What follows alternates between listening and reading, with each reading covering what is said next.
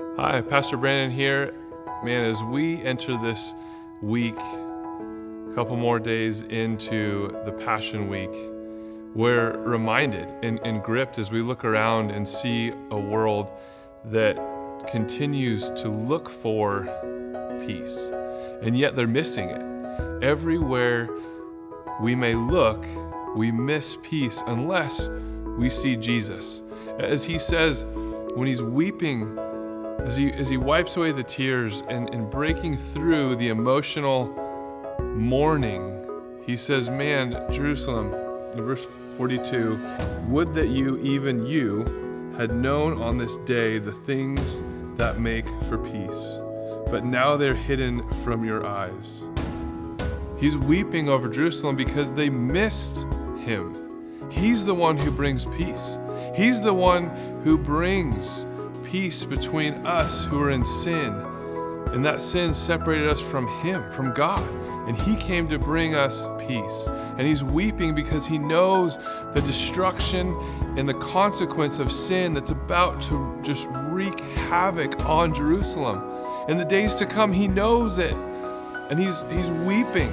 And he sets an example for us that we who know the peace, who believe in Jesus and have been set free from sin, as Paul tells us in Romans 6, that we should no longer live to sin, but be dead to sin and alive to Christ. That we should enjoy that peace, but those who miss it remain without peace. And that is the sting that still exists, as the ultimate consequence of sin is death. But in 1 Corinthians, Paul tells us in chapter 15 that where death is your sting, there's no more sting. In verse 56, the sting of death is sin, and the power of sin is the law. But thanks be to God who gives us the victory through our Lord Jesus Christ. I pray as you think about Jesus and his time in those days leading up to the cross during this week, that may we also with Jesus weep over sin that's keeping us from experiencing that peace in Christ.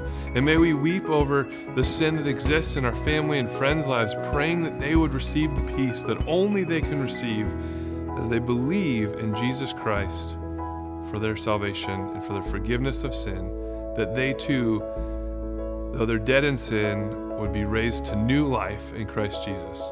God bless you guys. Have a great rest of your week. We look forward to seeing you this Friday at 6 p.m. for our Good Friday service, or Sunday at 8:30 or 10:30 for our Resurrection Sunday.